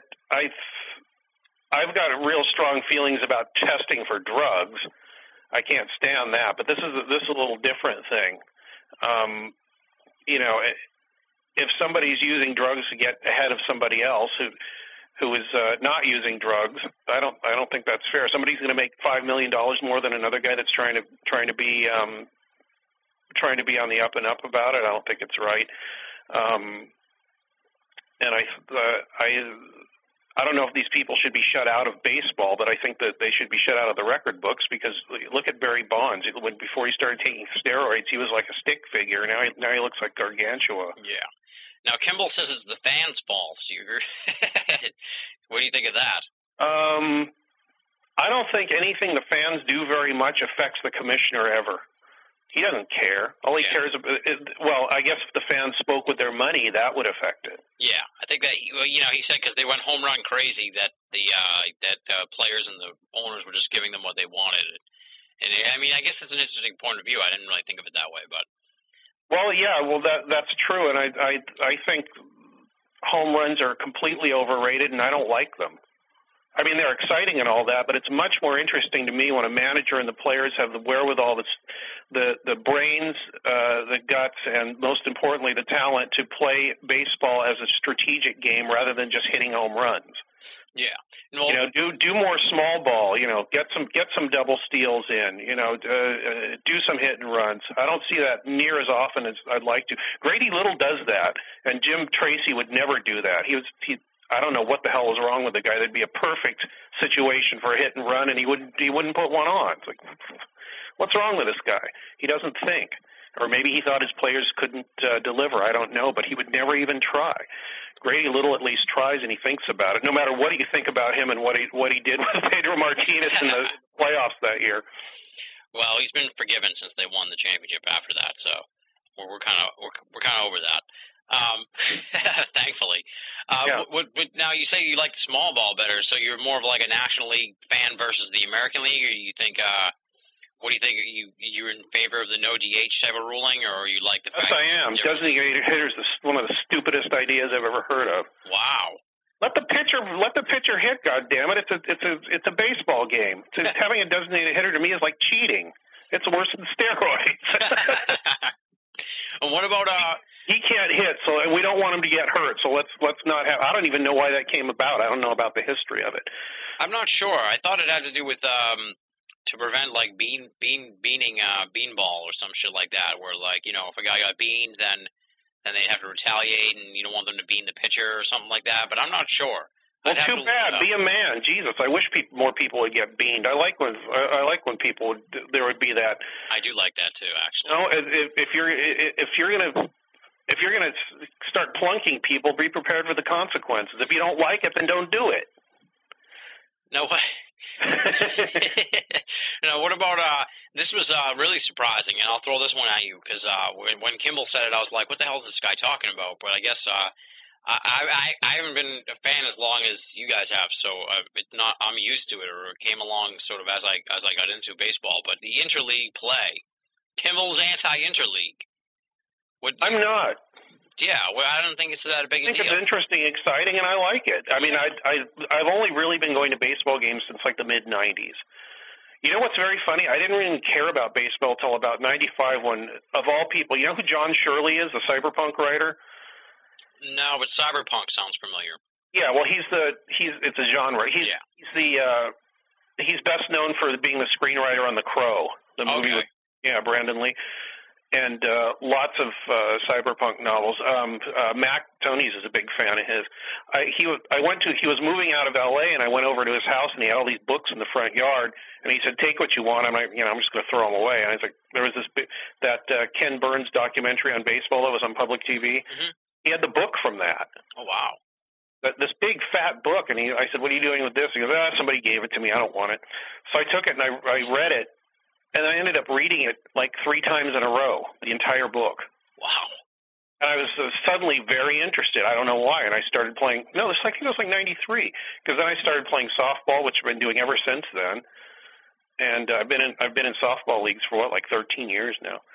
And it was a really weird way to get interested in it. And the main reason I'm a Dodger fan is because I live here. You know, if I lived in Boston, I'd be a Boston fan. I'd still follow the Dodgers and be interested. But, you know, if I lived in Boston New York is about the only place I wouldn't be a fan. But I wouldn't live in New York. There's no way I would live there.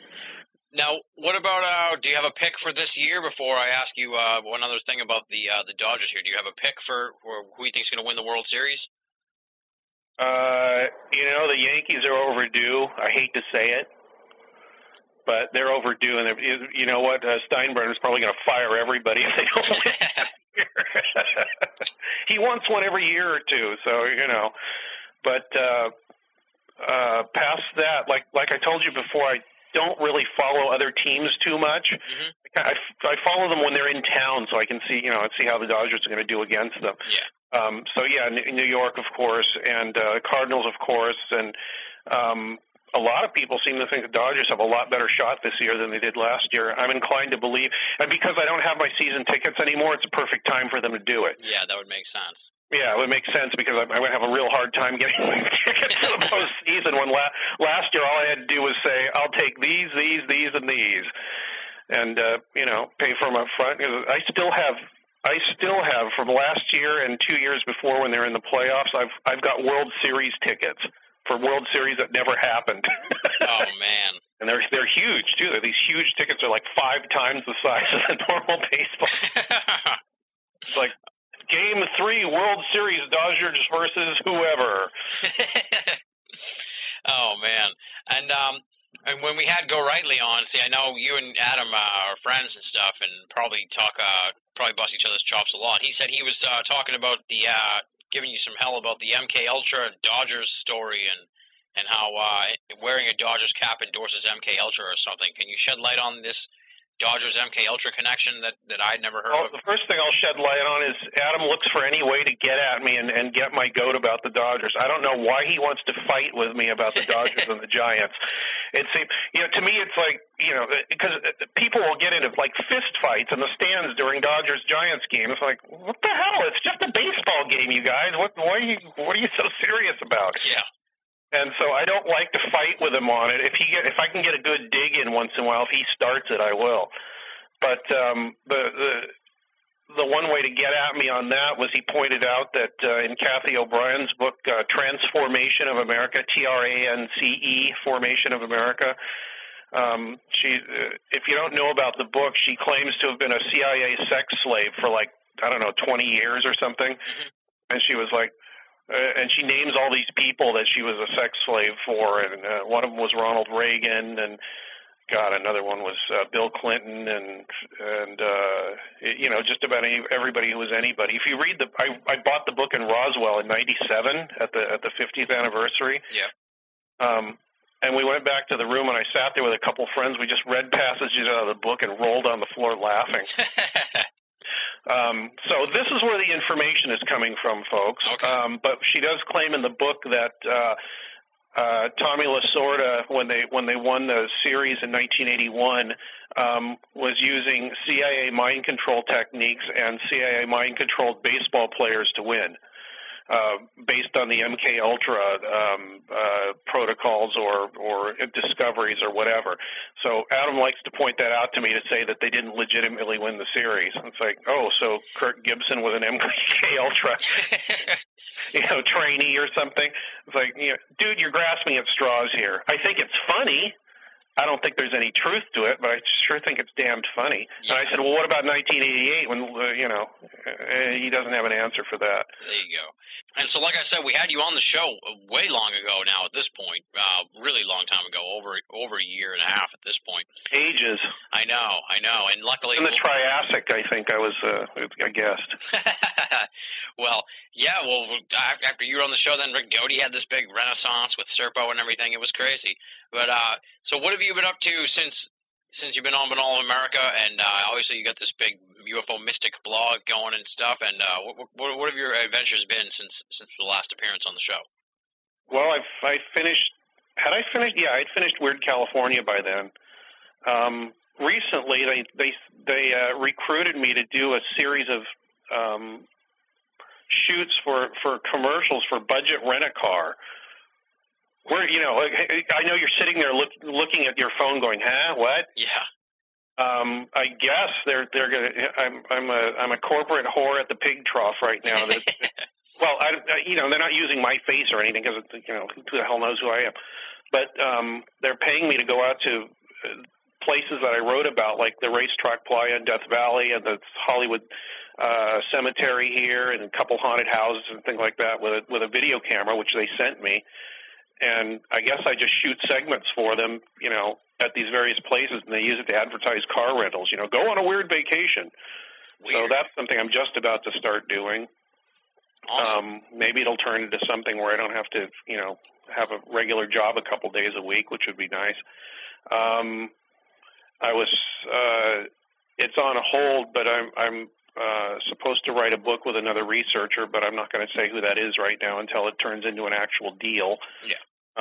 Has to do with whistleblowers in the government, which I'm slightly ambivalent about, but that's the main reason I wanted to work on it. It's like, okay, convince me that there's something here and there's some truth to it. Let me look into it, be forced to look into it and see, if anybody like I'm trying to think of Bob Lazar or Doty for that matter. Is there anything to these people's stories that we should listen to that is legitimate and deserves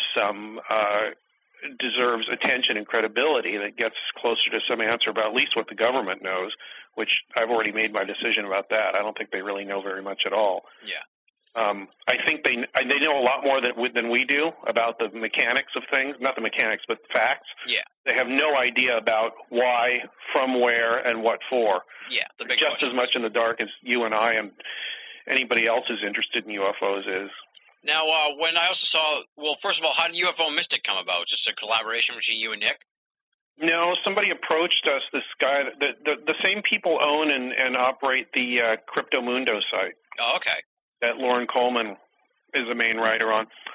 And said, we'd like to do a UFO blog.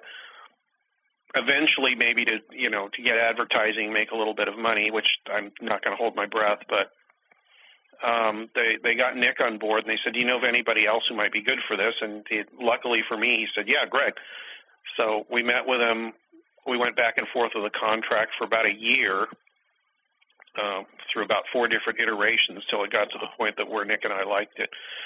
We signed the contract, and we started blogging. And the main reason I did it is to keep my writing going.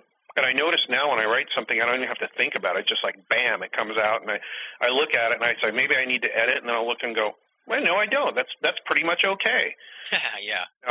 Even back in December, when I hadn't written anything for about 8 months, at least, constantly, makes me feel a lot better about, picking up a story or finding something I want to write about, an opinion, and being able to do whatever I want, and then have people react to it, because I really like that part. Yeah. I love having people answer me, point out something that's wrong, agree with me, whatever, because if you just want to make pronouncements and have everybody agree with you, then why bother? Exactly. I want people to interact, point things out, discuss things with me, and debate, because sometimes they'll change my mind, and other times I'll change their mind, and other times we just agree to disagree, which is also nice too. And the other thing about UFO Mystic is it keeps me on top of the subject matter, because I have to. Yeah. Unless I've got something pushing me or pulling me or whatever you want to call it, unless there's somebody expecting something, I have a really hard time getting off my butt and doing anything. I know what you mean, yeah. Yeah, it's like, because, what you have is like, people are expecting a show next week. I better get off my butt and do it. Exactly, yeah. Somebody is expecting a blog in the next day or two. I better get off my butt and think of something to write. It's like having a column. And I really like that. And I've gotten book ideas out of it. I've met new people. And, to me, that's more than enough reason to be doing this blog, and I've really enjoyed it, and I've learned a lot of stuff just by doing the blog. And the last thing I want to ask you about was that you, on UFO Mystic, you had mentioned that you were maybe getting your hands on a copy of the Bill Moore, infamous Bill Moore speech from the MUFON convention. Any update on that? No, I'm still waiting for the person to get back to me. The one guy that said he had it says that he doesn't know where it is now, so somebody else at Laughlin told me they had it. So I just have to keep nudging them until it gets sent along to me. It's actually a videotape of him. Nice. So, but the thing is, I said, well, is it a videotape of him or all the people up? Because he was speaking at a podium, but there were people sitting up at the front with him, like Hal Starr, who was running. I think he was the head of Nevada MUFON at the time. Mm-hmm. Some other people, and but I hope that the microphone was decent enough, omnidirectional enough that you can actually hear what people were yelling in the audience, because there were some choice things yelled at Bill Moore that night. And I want to see if I can remember it right. I've got the original copy of the sheet that he read off of done on a dot matrix printer that he used in Vegas, with all of his crossouts and notes and everything on it. Oh, cool. So I also want to compare it with the that little, not little, it's like 40 pages long, and see where he went off the script, if he did, and just to have that would be interesting. And then see if I can get permission maybe to post it, or if MUFON wants to sell it. I don't know who owns the tape. I guess it was for MUFON, so I guess they would own it. Yeah, I would love to see it. That's something like I think a lot of hardcore UFO fans would want to see that. People who know of the story, definitely, who never saw it. Yeah, because at the very least, you'll see him stop and look at the audience for a while until everybody calms down. Oh yeah, it would just be amazing. I think just a couple of times, Hal Starr had to get up there and say, he's here and now he's our guest, and you have to let him say what he wants. So quiet down, class. Oh wow, that's like Dylan Goes Electric almost. Yeah, that's exactly. There's I don't know. There's 500 people at least, maybe 800 or more sitting in that room. I remember it was packed. It was standing room only. And I was sitting about halfway up the row, up the row of chairs there in the hall, and I had just started getting back interested in ufology again, and I didn't know what the hell was going on. I was like, what the hell are these people all so mad about? Yeah. And I think that was like one of these defining moments that made me want to get back into the subject and find out what was going on, because I had known Bill like maybe 6 months before that. I had met up with him, talked to him, we started, just hanging out and having lunch and talking about stuff. And then he said, I'm going to blow their socks off with this. Well, what is it, Bill? I don't want to tell you. And then I just kind of sat there and ran his table, his like merchandise table for the weekend, just to help him out. Then he gave this speech, and I sat out there and watched people come out, and they were yelling at me. Where did you get this crowd from? I was like, I don't know. I don't even know what you guys are talking about. Oh, wow. Oh, man. Because he ran out the back door and he said, you and there was another guy helping him. Could you please sit at the table after it's done and sell copies of the speech? Weird. And that was quite exciting. I had no idea what was going on and why people were so mad, but I sure wanted to find out, and that's why I'm sitting here talking to you today. There you go. Well, thanks. Obviously, we're going to be talking more on Sunday on Radio Mysterioso. Yes, it's Sunday from 8 to 10 o'clock Pacific Standard Time on killradio.org. Awesome. Yes, we'll be discussing all sorts of UFO related matters, and of course, you can find out more information on Greg Bishop at UFOmystic.com. And do you still use the excluded middle, right? Yeah, people can go there. It's basically a sealed in amber version of the magazine with occasional updates about what I'm doing and points of interest that have to do with people who are into the magazine. Yeah. Awesome. So they can also check out excludedmiddle.com, EXCLUDEDMIDDLE.com, and UFOmystic.com, UFOMYSTIC.com. Those are the websites. I'm looking forward to talking to you again on Sunday. Thank you very much for coming on the show, Greg. I really appreciate it. Thanks again. I hope I can be on again soon. Definitely. It was great talking to you again. Have it, folks. That does it for the Binnall of America audio baseball special. Big thanks to Adam Gorightly, Paul Kimball, and Greg Bishop for taking some time out of the past week to come on the program. And, of course, retroactive thanks to Stanton Friedman and Loren Coleman for coming on the program back in the day. Hope you enjoyed the Binnall of America audio baseball special. Moving right along now, we're going to skip over Binnall of America audio listener feedback. The reason is simple. It's late already in the process. It's Sunday afternoon. The episode should have been up last night. We're all set back by a computer malfunction at the Binnall of America audio headquarters. Our main desktop computer completely shit the bed on us last Sunday. And as a result, the whole operation is running off of a laptop computer right now with all new editing software, and it's quite a finagled mess, and I was definitely in over my head a tad here with the 5 guests and the new software and trying to run it all on the laptop instead of on the desktop. So the episode was pushed back quite a bit, and we want to get it out to you as fast as possible. So we'll skip over Binnall of America audio listener feedback for this week. If you have thoughts on this episode or a previous episode or the show in general, a comment, a guest suggestion, a critique, whatever, I can handle it. There's 2 ways to go about doing it. Go to binnallofamerica.com, click the contact button in the top right-hand corner of the screen, or simply write to boaaudio@hotmail.com, boaaudio@hotmail.com. Either one of those methods puts your correspondence on the road to being featured on Binnall of America audio listener feedback. Up next, it's time for the thanks. Big thanks to the binnallofamerica.com staff for your help and support with the audio series and the website. It's weeks like this that I really and truly appreciate them tremendously. The computer goes down, everything's haywire at the headquarters, but I'm still getting top-notch reading material from the BoA writers to put up on the site for the great readers of binnallofamerica.com. If you missed out on what they had for you this past week, let me give you a rundown of what it was. R. Lee's Trickster's Realm dealt with the McMinnville Trent Farm UFO case. She's done a lot of great research on this and had an amazing article dealing with that and the trickster element to the whole thing. Leslie's Gray Matters responded to the Fife-Symington Phoenix Lights story that made big news in ufology last week. She has a passionate response to Fife's revelation of his UFO sighting that has to be read to be believed, and it really echoes some of my opinions on the big story from the past week. And after that, on Wednesday, Chiron had the K-Files Movie Loft, where he reviewed Loose Change, the 2nd edition. Great review of the film. For those of you who haven't seen it, it gives you a nice overview of what it's all about and what Chiron liked and disliked about the film. The K-Files Movie Loft continues to break around here in esoteric movie reviews, so big ups to Chiron for this great review of Loose Change, a film I haven't seen yet, but now I'm thinking about checking it out, thanks to the K-Files Movie Loft. Those are some of the columns that were up at binnallofamerica.com this past week. As I've been saying week in and week out here on the program, if you're only listening to Binnall of America audio, you're only getting half the story. You got to read the columns at BoA. binnallofamerica.com. Make it a part of your everyday search for esoteric news and opinion.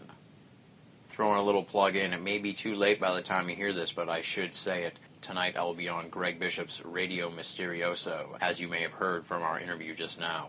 I will be on there from 8 to 10 p.m. Pacific Time, 11 p.m. to 1 a.m. Eastern Time. Phone calls will be taken in the second hour, So if you've downloaded this in the evening tonight and you're listening to it on Sunday night and you want to call in or check out the interview, you can simply go to killradio.org at 8 p.m. Pacific Time or 11 p.m. Eastern Time, and get your fix of Double Binnall Weekend on Greg Bishop's Radio Mysterioso. When I get the word from Greg on the MP3s of the episode, I will keep you posted, and we'll have a link up for those at binnallofamerica.com once Radio Mysterioso has the MP3s up and running post-interview. So either way, if you're not around tonight, or if you're listening to this on April 2nd and you missed the interview, you'll be able to hear it sometime in the not-too-distant future. If you're a long-time Binnall of America audio listener, an appreciative newcomer, and you want to help support the audio series and the website, there's a way to do it. You go to binnallofamerica.com, you click the PayPal button, and you make a donation. BoA is a grassroots operation, and sometimes a grassroots operation needs some water, and that's where you come in. Click the PayPal button, make a donation, help this movement grow. Next week on the program, there's not going to be a program. There's not going to be a program for the next 2 weeks. It's the Binnall of America audio spring break. I'll be honest with you folks, with the computer crashing and this changeover in software and just the general style in which we do the program, pre-tapes, we need a little break here. We're getting a little burned out, and we figured it's perfect timing. Spring has begun. Take the first 2 weeks of April off. Collect the final batch of interviews as we head towards the season finale of Binnall of America Audio Season 2.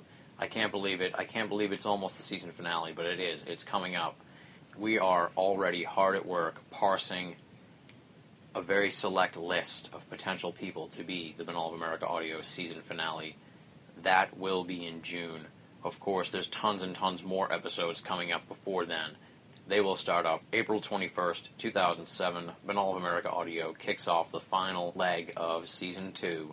There's only a handful of places left in the calendar here for Binnall of America Audio Season 2. Who will fill out those final places? It's a mystery for now. We know who some of the people are. We've already recorded the interviews. Stay tuned to binnallofamerica.com over the next 2 weeks as we will tease out who some of the final guests will be here on BoA Audio Season 2.